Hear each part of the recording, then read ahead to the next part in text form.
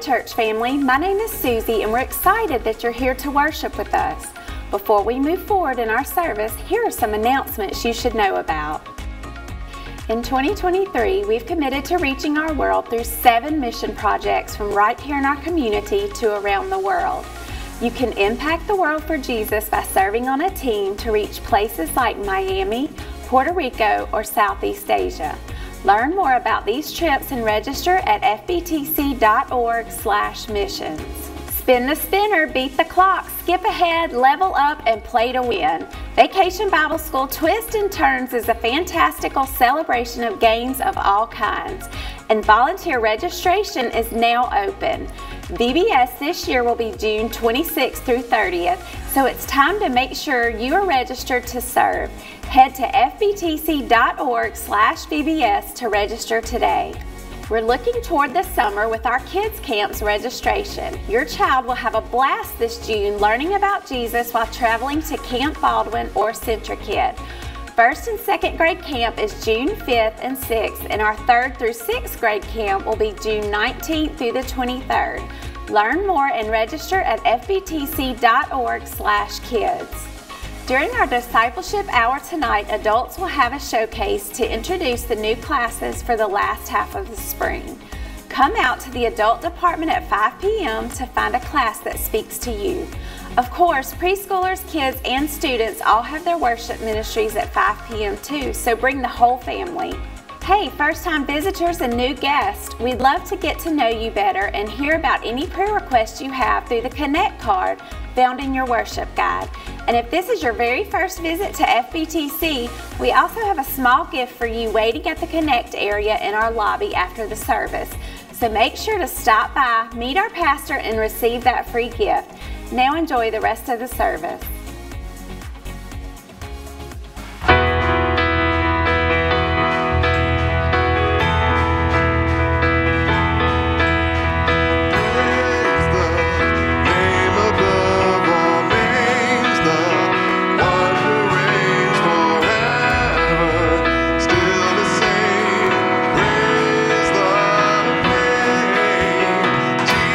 Jesus, name above all names.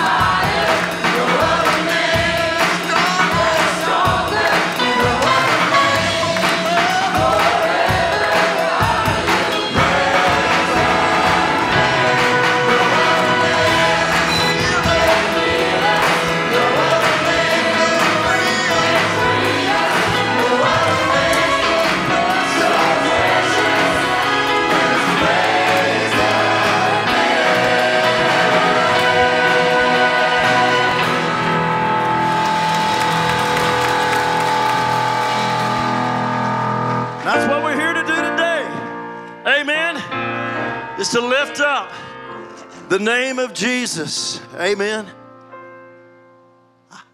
It's great to be in God's house today. And man, last Sunday was just an incredible day of worship, wasn't it? And those of you who maybe weren't here, but man, God just fell upon us and toward the invitation. And I was late for lunch and didn't make it in time to the lunch place. And anybody else have that problem? That's a good problem to have, though, isn't it? Amen. And it's just great to be together. You know, as we walk in here today, we walk in here, I know, with concerns and just thoughts on our heart. And my prayer today is that God would just speak to our hearts today. In Exodus chapter 3, verse 11 says this, "But Moses said to God, 'Who am I that I should go to Pharaoh and that I should bring the sons of Israel out of Egypt? And he said, Certainly I will be with you, and this shall be the sign that it is I who have sent you. When you have brought the people out of Egypt, you shall worship God at this mountain.'" And verse 13 says this, "Then Moses said to God, 'Behold, I am going to the sons of Israel, and I shall say to them, the God of your fathers has sent me to you. Now they may say to me, What is his name? And what shall I say to them?' And God said to Moses, 'I am who I am.' And he said, 'Thus you shall say to the sons of Israel, I am has sent me to you.'" And you know, today as we worship and as we lift up the name of Jesus, I know there are concerns on our hearts and struggles and issues and trials that we're all going through. And but you know, I want to remind us all today that that is the same God that we serve today. Amen. I am the God who still listens. I am the God who still answers. I am the God who still heals. I am the God who still forgives. I am the God who still leads. And I am the God who still directs. And I am the God who still cares. And I am the God that still loves. That is the God that we serve today. Amen. Give him praise today, church. Just thank him for who he is. Sing this with us this morning. I want to be close to your side.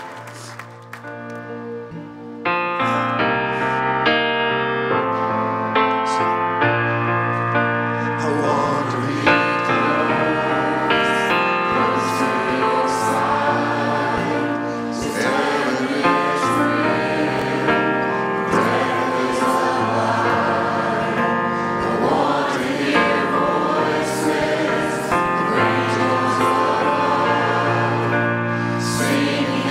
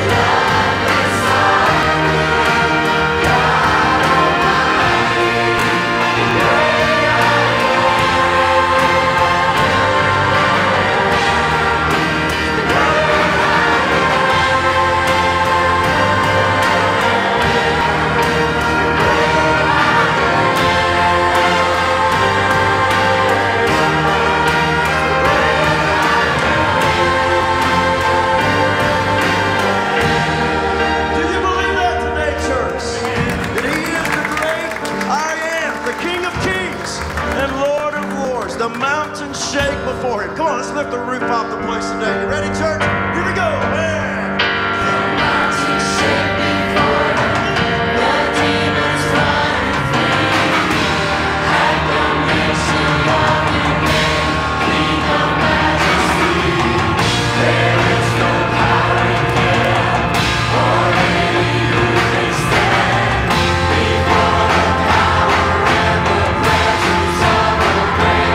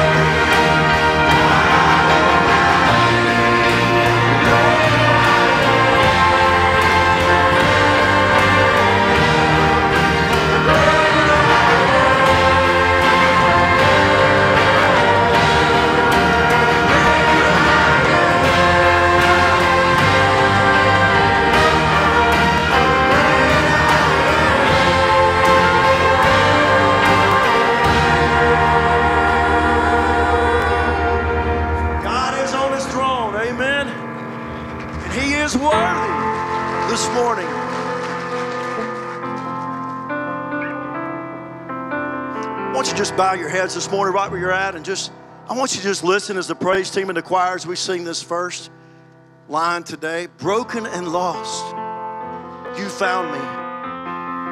Just listen to this. Let it minister to your heart today. Just listen to these words.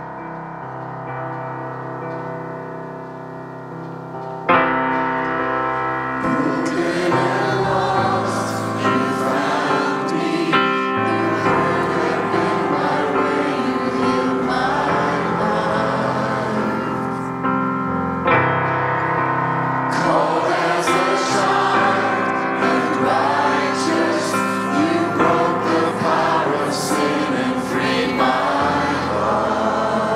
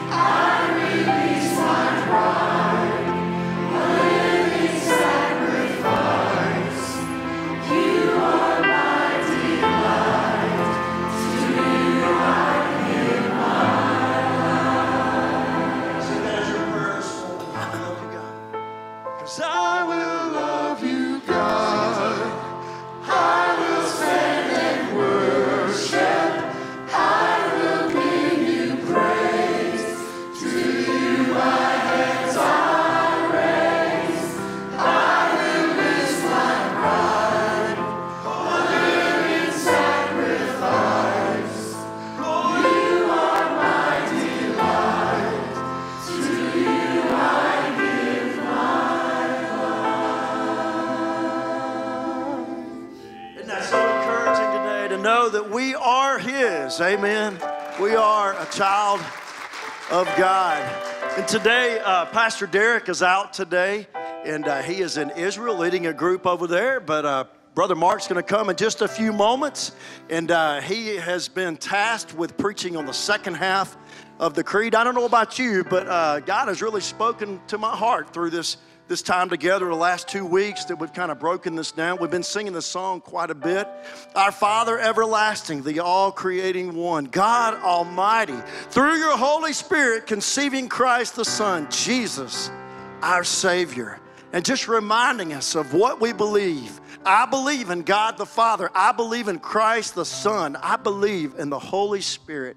Our God is 3 in 1. I believe in the resurrection, that we will rise again, for I believe in the name of the Lord Jesus Christ. Amen. Let's sing this together.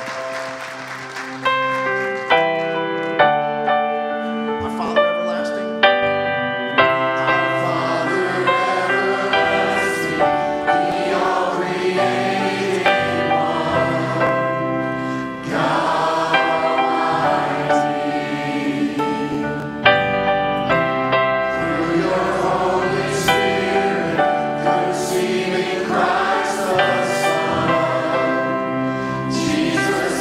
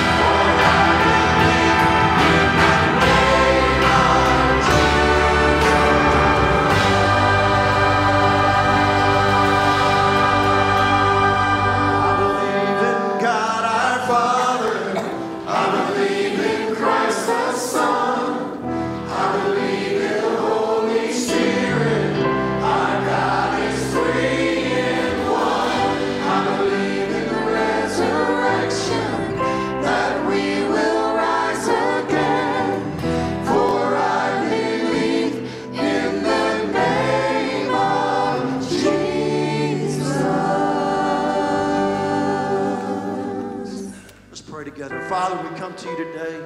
Lord, we thank you for your Son, Jesus.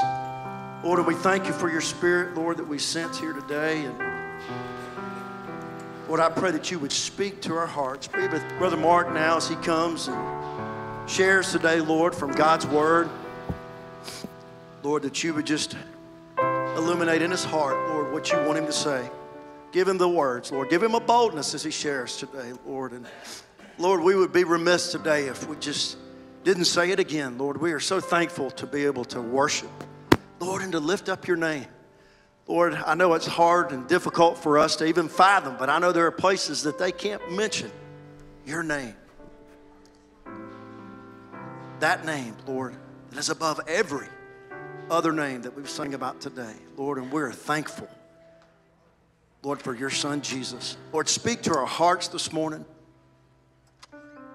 Lord, and we're thankful for what you're doing and what you're going to continue to do in our hearts today. Lord, we love you and we praise you. In your name we pray. Amen.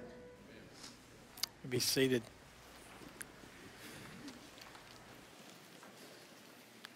Thank you for joining us and standing and worshiping the Lord this morning. Whether you're here in our congregation with us or whether you're watching online through our stream, we're glad to have you with us today. And in saying that, it's good to be here. It's good to have the opportunity to preach to you today. So, I need your bag. Okay.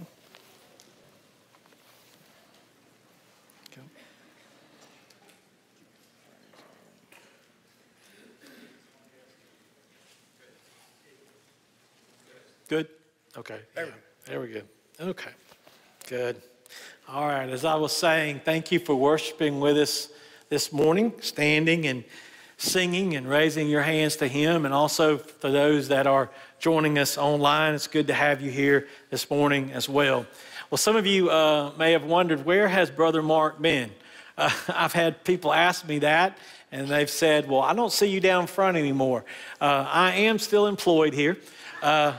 Working at the church, as always, as hard as ever.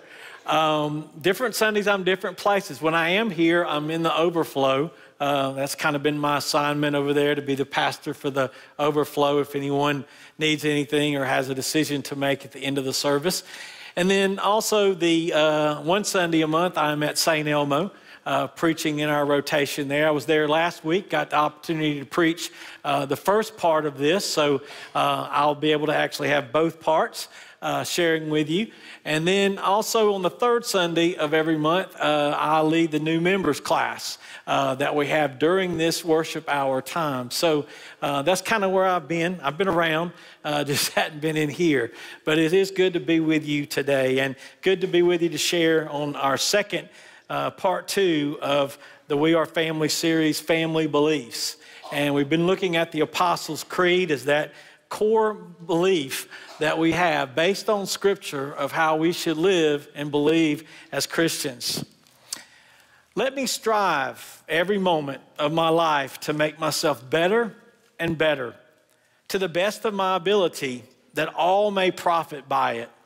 Let me think of the right and lend all my assistance to those who need it, with no regard for anything but justice. Let me take what comes with a smile, without loss of courage. Let me be considerate of my country and of my fellow citizens and my associates in everything I say and do. Let me do right to all and wrong to no man. Now, that was a creed that was of a superhero that maybe you have not heard of. Some of you older folks may have. It's one that I didn't know. Actually, possibly came before even Batman and Superman in the comics. His name was Doc Savage. And that was a creed that he lived by, an oath that he pledged his life to. Lester Dent developed him as possibly the first superhero, and he hit the comics in 1933. Wow, that's way back. And basically, Doc Savage was this type of guy. He was trained by his dad to be basically a near-perfect human. All the scientists and people that worked with his dad trained him to be super fast, to be super strong. He also was a master of disguise. He learned martial arts. He had a photographic memory as well. He had studied animals in the jungle to learn how to be stealthy like they were. He was even a musician, a violinist, and a ventriloquist. He could even throw his voice places and act like he was somewhere else. And then also, upon all of that, he was a doctor who was a neurosurgeon. Wow, that's one superhero to have that much stuff piled into one person. But he was a good read. He was a good escape during the times that were going on in 1933. If you're a student of history, you know that was still during the Great Depression. Matter of fact, it was at its height. It was 25% of the nation in America was unemployed at the time. If you can imagine that. Many people living off of beginnings of welfare and government help and soup kitchens to stay alive and stay going. Suicide rate was the highest that year that it had ever been in our nation's history at 1933. Also, crime was very prevalent, given that many people did not have much. Chicago alone had 1,300 gangs in them. It was the days of Bonnie and Clyde, who were glamorized. So America needed a hero, at least someone they could read about and escape with. And so Doc Savage had this creed, and Lester Dent had invented him for people to read and have that escape about because of their times. Now, today, we have times that are tough too. And we need something to guide us, something that we can live by, something that we can read and keep in our mind and our heart. And one of those things is the Apostles' Creed, as it's based on Scripture, and we've been reading through it, learning it. Jude, if you have your Bibles, if you'll go there to the book of Jude, chapter 1, verse 3. Jude has similar times. I mentioned last week to the people at St. Elmo in verse 3, Jude talks about his reason for writing this little letter. And he says, "Beloved, while I was very diligent to write to you concerning our common salvation." In other words, he was starting out to write just kind of a nice letter that, say, I would write you if you had moved away, and I was going to catch you up on things with me and let you catch up things with you. It's just going to be a nice general letter about the doctrine of salvation we both believed in. And yet, there's a comma there. And it says, "I found it necessary to write to you, exhorting you or encouraging you to contend," which is a word for fighting or struggling, "contend earnestly for the faith which was once for all delivered to the saints." And if you read on about Jude's letter, there's a lot about heresy. And I believe also the time was a time of persecution. So those things were pressing in on Jude, and perhaps Jude had just gotten some news about some heresy. The Gnostic heresy was going around at that time that said that all matter was evil. Our physical bodies are evil. And if you were to believe in Jesus, he certainly wasn't a real flesh and blood person that could die on a cross. And so that was being accepted by many people, and false teachers had crept into the church. And Jude saw it very necessary to wake the people up, to wake the believers up that he was writing to and say, contend for the faith. How do we do that? We know it, we believe it, and we live it out. We share it with other people.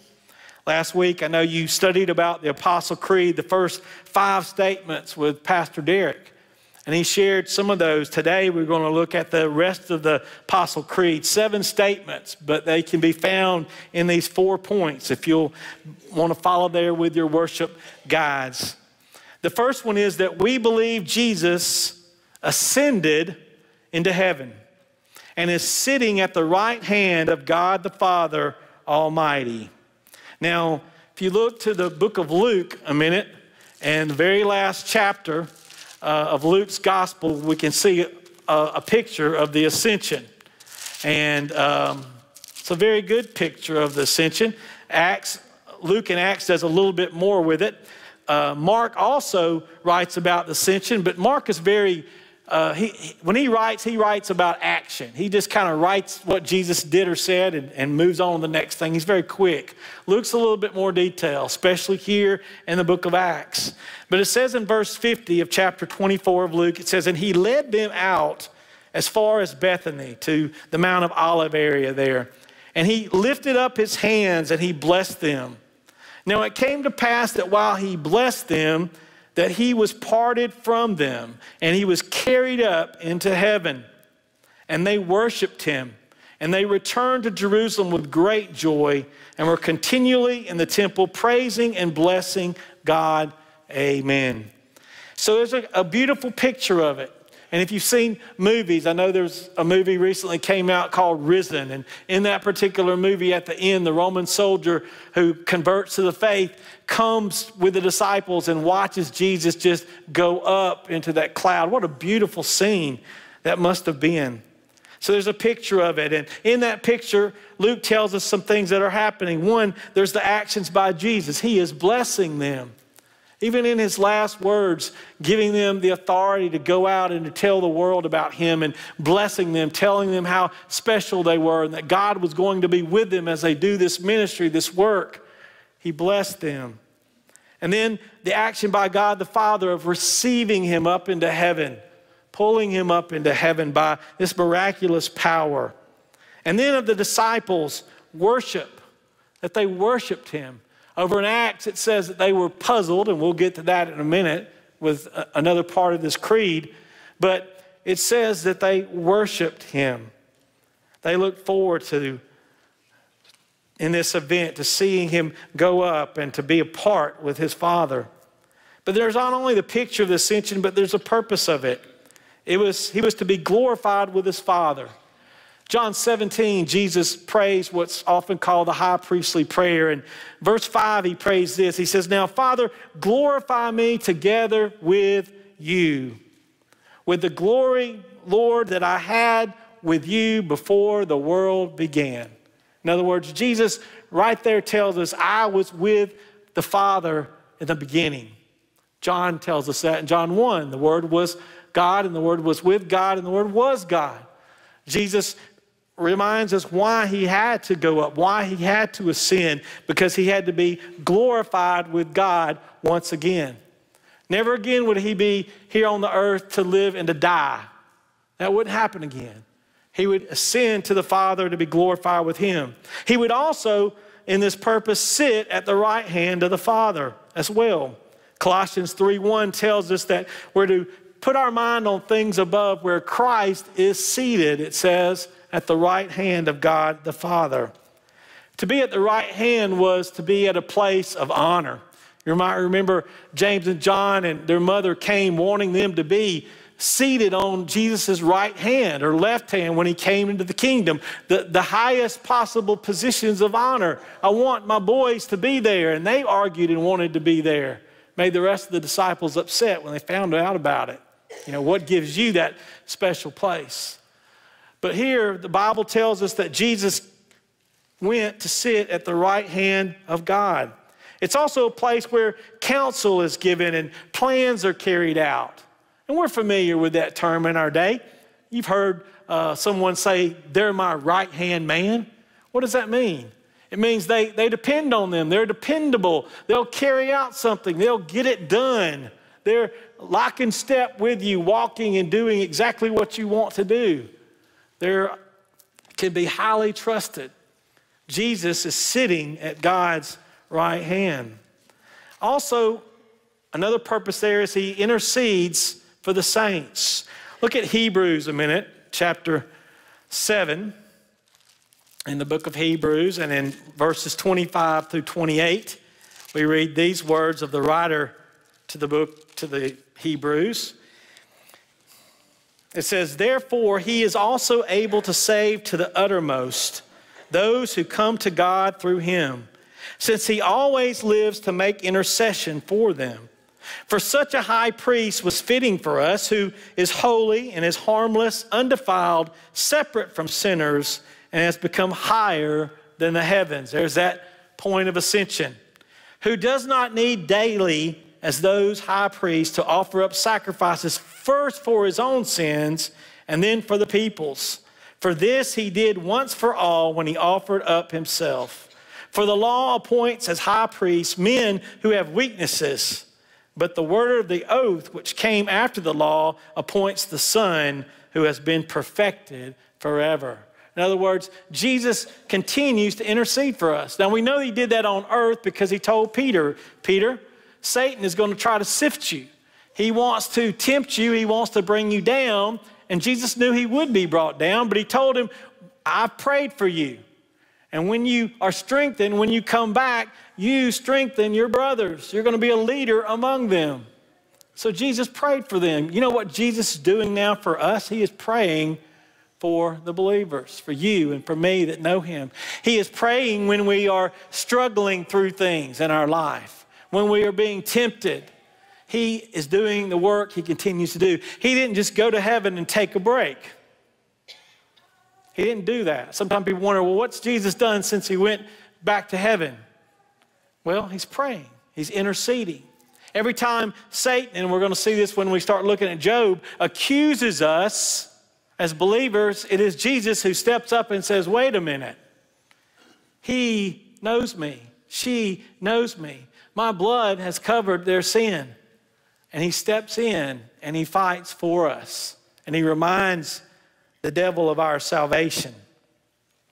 He intercedes for us. Hebrews 4 says that he's not like any other high priest because he can sympathize with us because he lived here and he went through temptations. He went through hard times just like we do, but yet without sin, Hebrews says.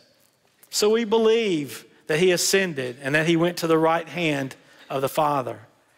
Number 2, we believe Jesus will come again and will judge the living and the dead. Look back to the book of Acts, to Luke's other account in Acts chapter 1 of the ascension.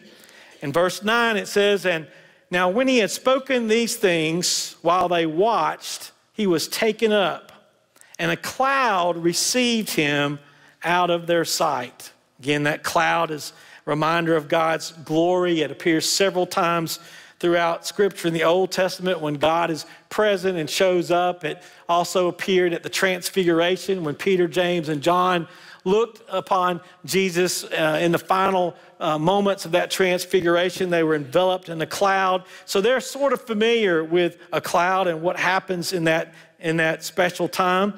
But then look in verse 10. While they looked steadily fast toward heaven as he went up, behold, 2 men stood by them in white apparel, who also said, men of Galilee, why do you stand gazing up into heaven? This same Jesus who was taken up from you into heaven will so come in like manner as you saw him go into heaven. Now, Jesus talked about his coming again.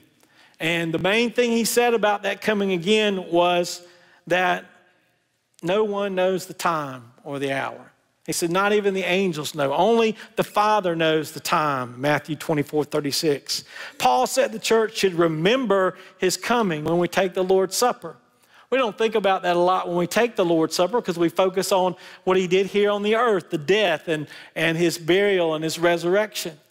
But at the end of that, Paul in his statement said we're to do this and remember this until he comes. There's a fact that Jesus not only came once, but he will come again. In the early church, they constantly were eagerly and looked for him. Paul wrote the Thessalonians, and he reminded them of that. He said, I am so encouraged by your faith that you've turned from idols and also that you look eagerly to the coming of the Lord Jesus Christ. In the first century, they anticipated that with so much fervor. We don't anymore. We should, and we should get back to that because that's one of the principles, looking for Christ to come again. And then John in the Revelation says that when he comes again, every eye will see him, with an emphasis on even those who pierced him.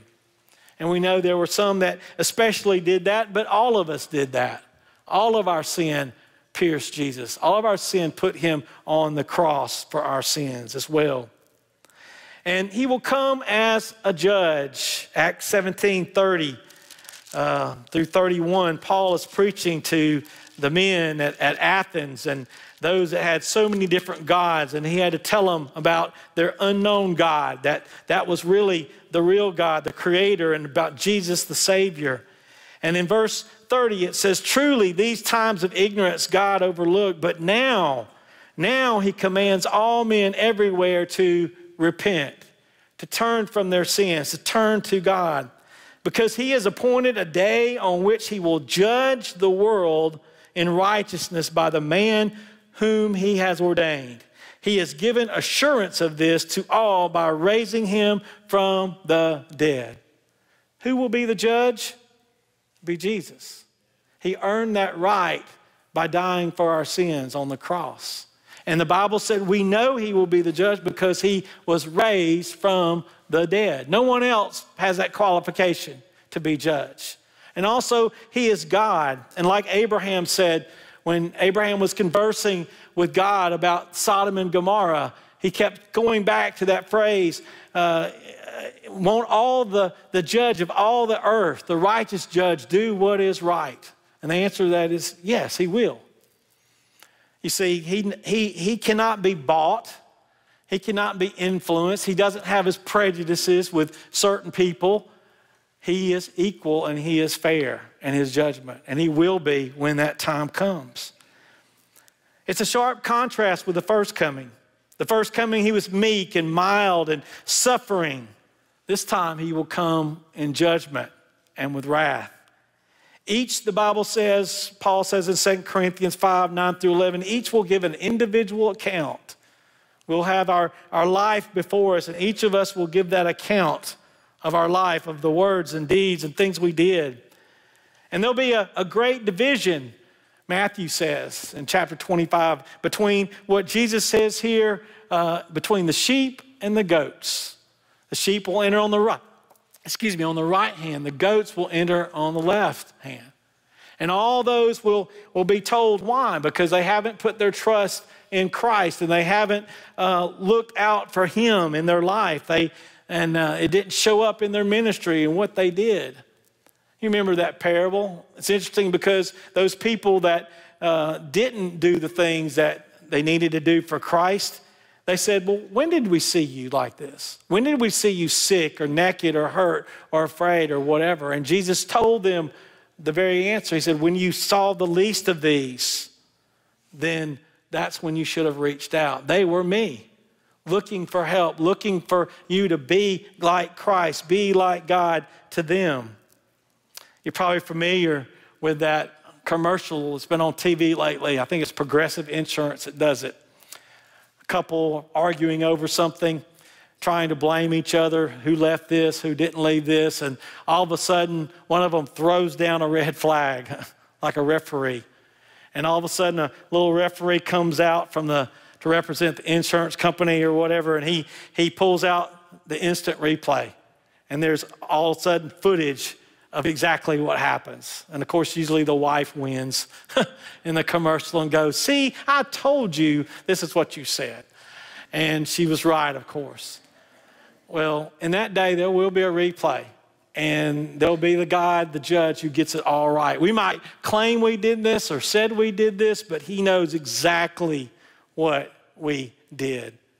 And that should bring about an awe and a sense of reverence between us and our Lord, for sure. 3, we believe in the Holy Spirit and the Holy Church and the communion of the saints.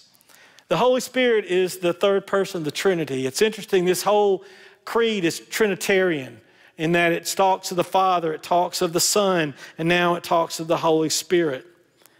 And the Holy Spirit was alluded to even in the ascension before that passage in Acts 1 where Christ is taken up. Jesus has just talked to them and he said, you're going to be my witnesses. And how are they to do it? They're to wait until what? The Holy Spirit comes upon them. And the Holy Spirit will live in them and make it possible for them to share the gospel, and will make miracles happen and will do great work in them. Matter of fact, Christ, in a very intimate conversation, telling his disciples that he had to die and suffer and go to the cross, he says, it's to your advantage that I leave. Now, I would be like the disciples. What do you mean it's to our advantage? We've got you right here, flesh and blood, God, Son of God, watching you do miracles, having you love on us, having you encourage us. How is it going to be an advantage if you go away? But yet he tells them the Holy Spirit, the third person of the Trinity, will come and he will indwell every believer everywhere at the same time. Jesus couldn't do that. Jesus was flesh and blood. He was limited by space and time where he was. But the Holy Spirit could go throughout each believer and bring them together and united. He could pull off things like Pentecost, where all of a sudden all of them were speaking in tongues. All of them were singing and praising God. I wasn't here last week. I wish I was. I was told, though, very quickly about the extended service, the invitation. Basically was like another service almost. And there's no explanation. I've been in those just a few times in my life, but there's no explanation for that. You can't point to the preaching or a certain song or anything like that. You simply have to say it's the Holy Spirit's work.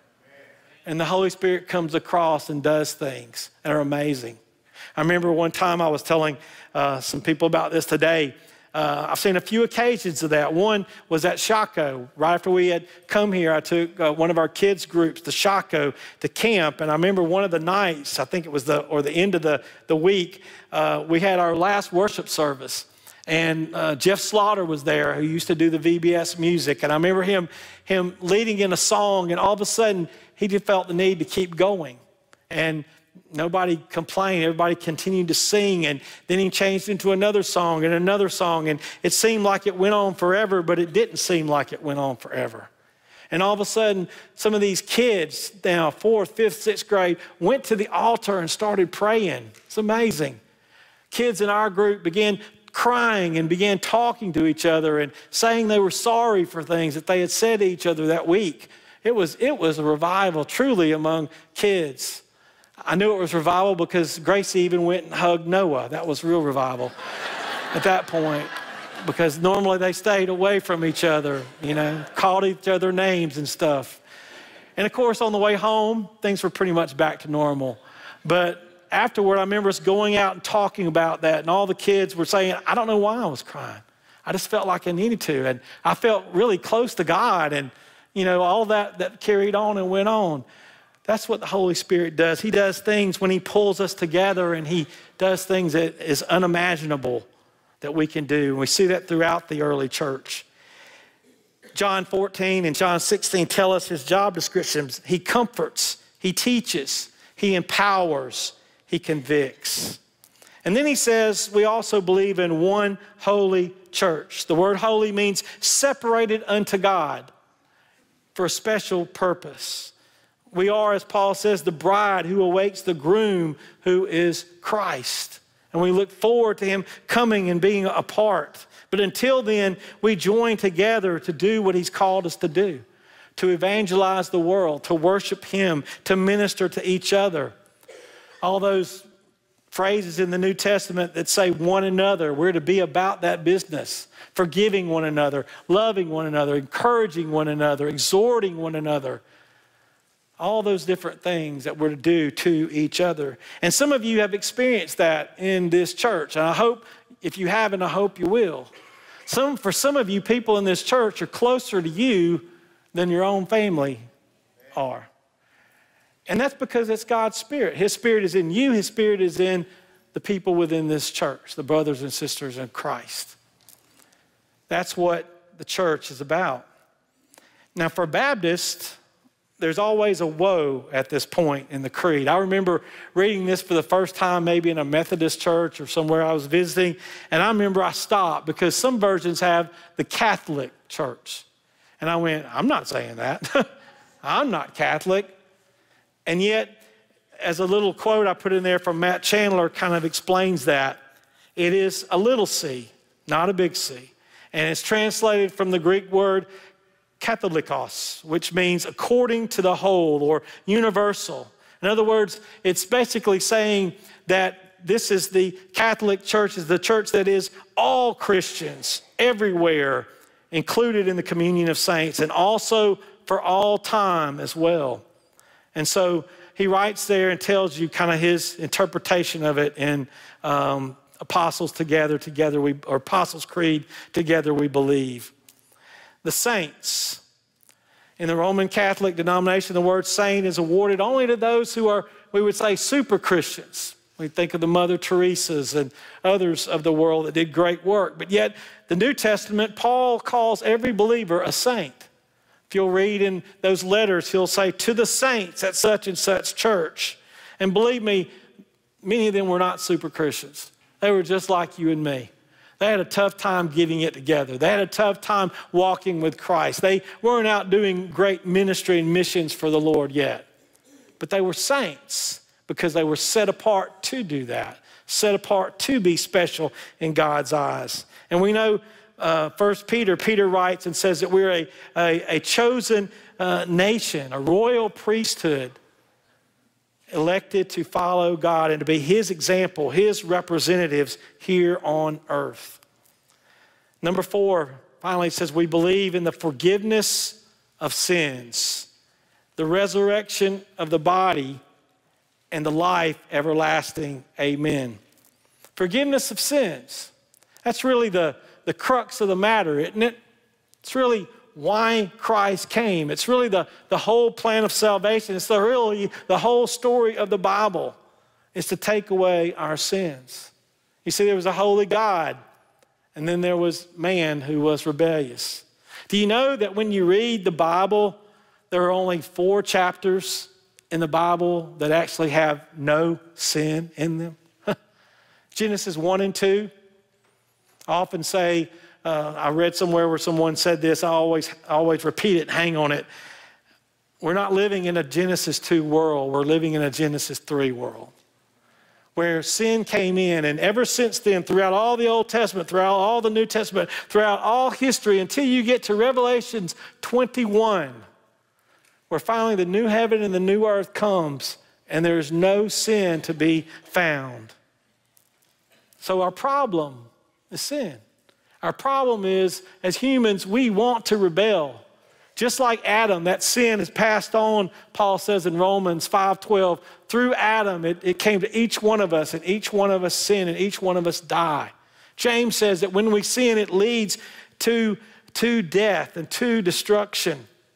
It leads to separation from God. But the good news is that because of what Christ did, because what we've already said in the creed, that he suffered, he died, and he gave his life for us, there can be forgiveness of sins.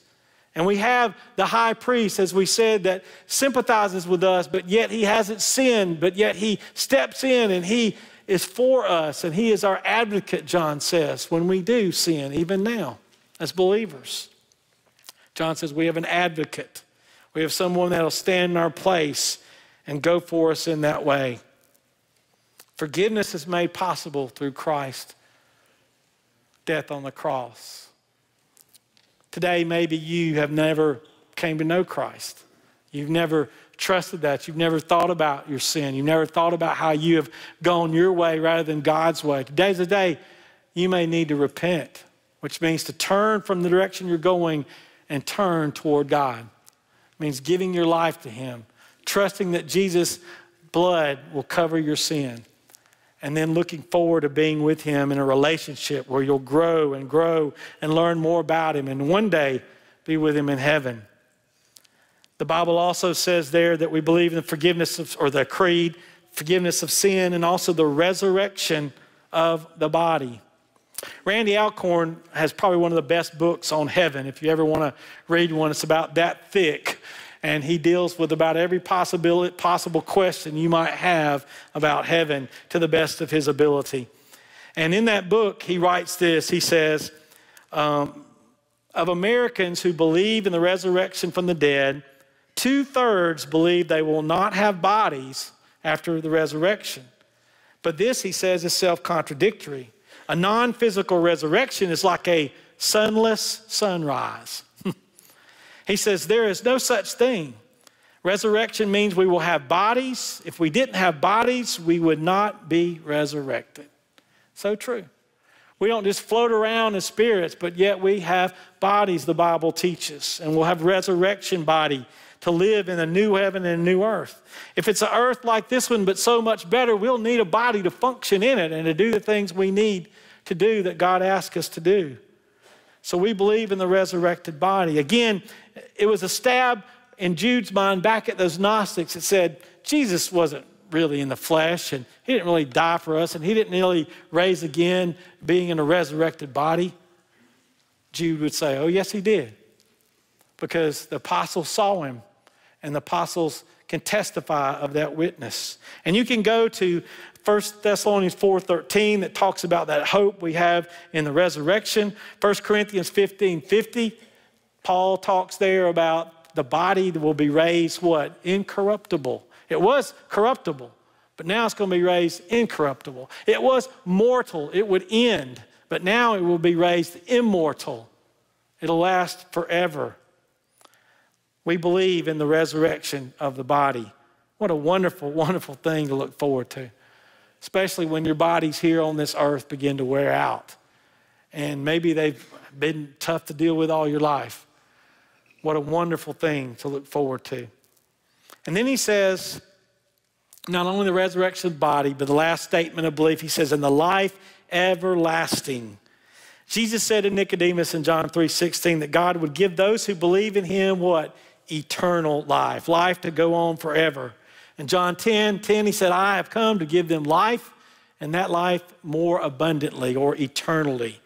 Broad life, continuing life, forever life.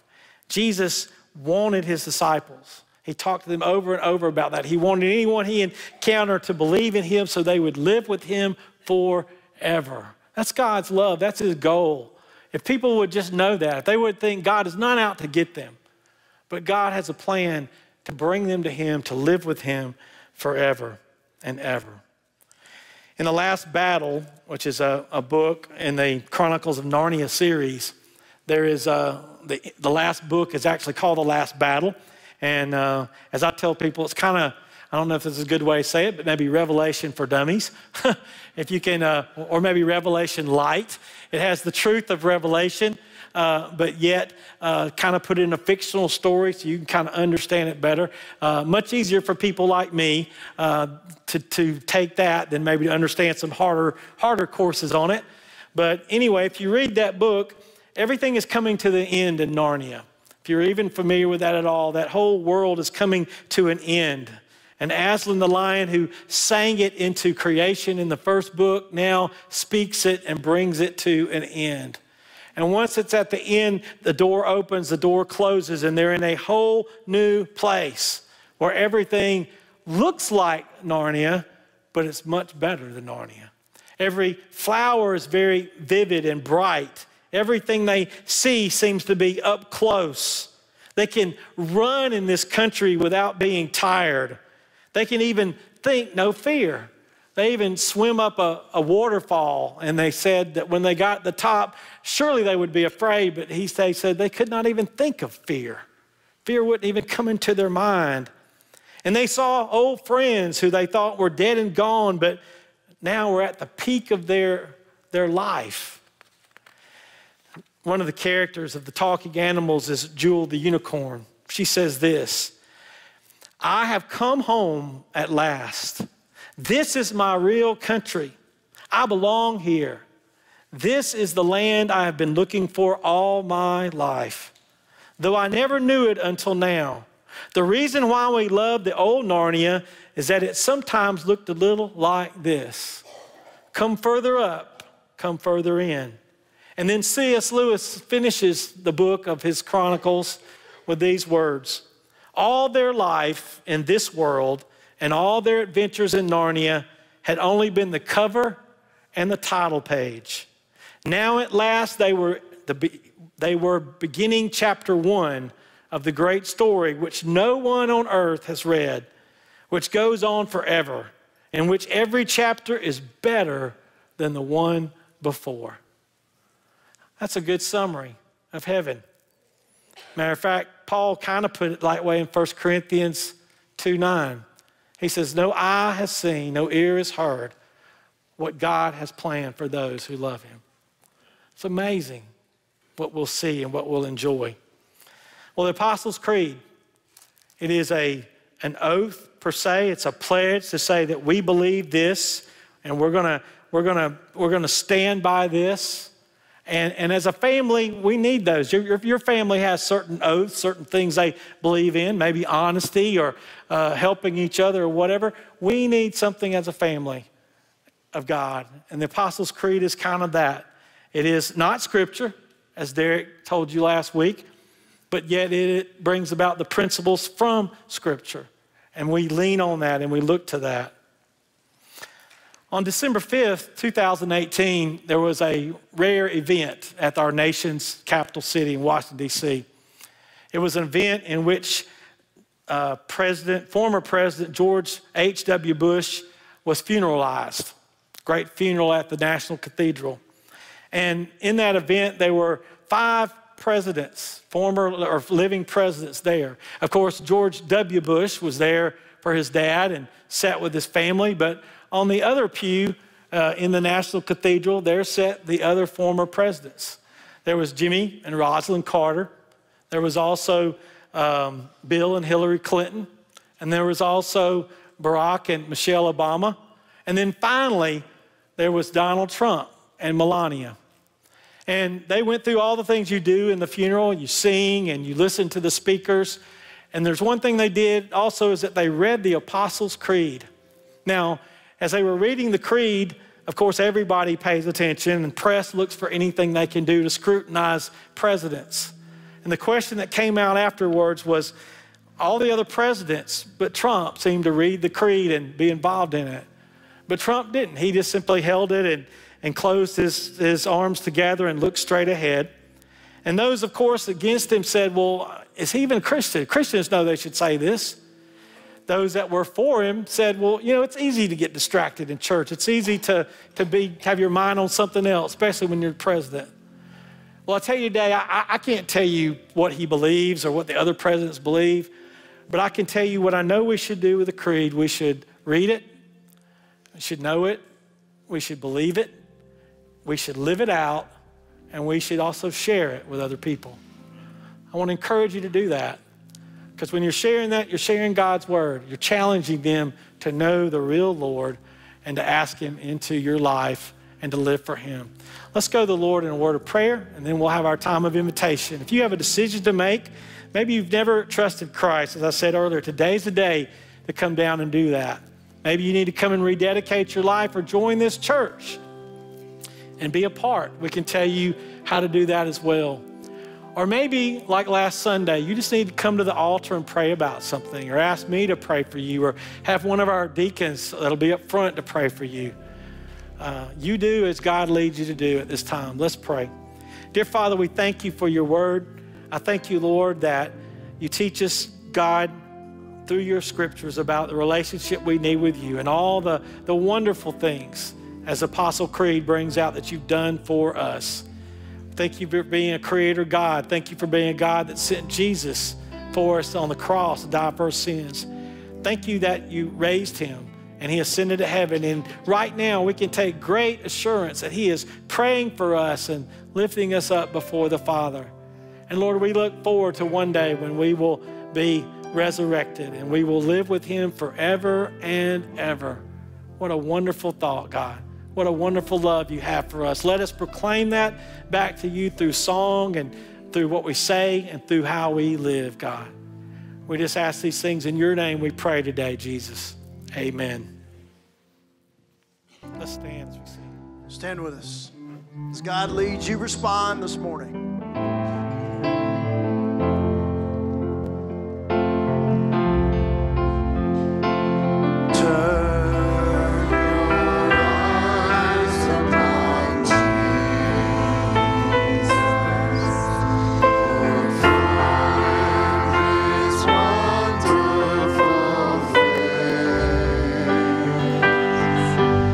And the things of earth will grow.